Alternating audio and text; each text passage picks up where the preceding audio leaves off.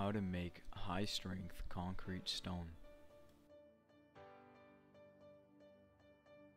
We'll use the GlobMarble MSA61 rubber mold, Portland cement, sand, superplasticizer, and water. You must always use a release agent before stone casting. You can purchase a sprayer on GlobMarble.com. You'll need 5 pounds of cement, 5 pounds of sand, 23 grams of superplasticizer, and 455 grams of water.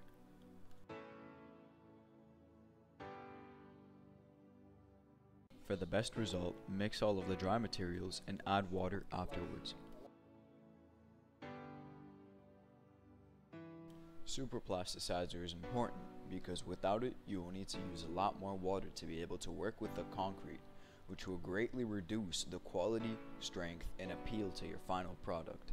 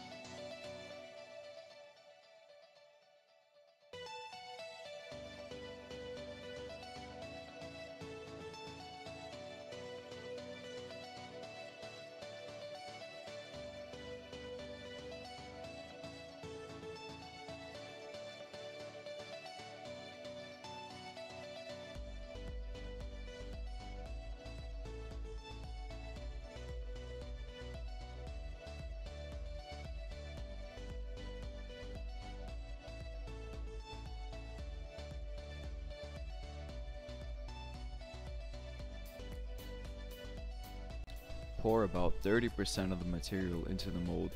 Shake the mold from side to side as shown in the video. Pour the rest into the mold and continue shaking until the concrete is distributed evenly. Vibration tables are recommended for large projects and commercial stone casting productions. Concrete can take anywhere from 12 to 24 hours to set. It all depends on what concrete mix is used, weather conditions, size of mold, and the amount of water used. The time cycle can be reduced using faster setting concrete additives. The best way to store the stones is by covering them in plastic at a temperature above 70 degrees Fahrenheit for about 12 hours. The plastic prevents excessive moisture loss and maintains heat of hydration to ensure a proper initial cure. It is very important to make sure you let the stones sit for at least 7 days before you apply them to a wall.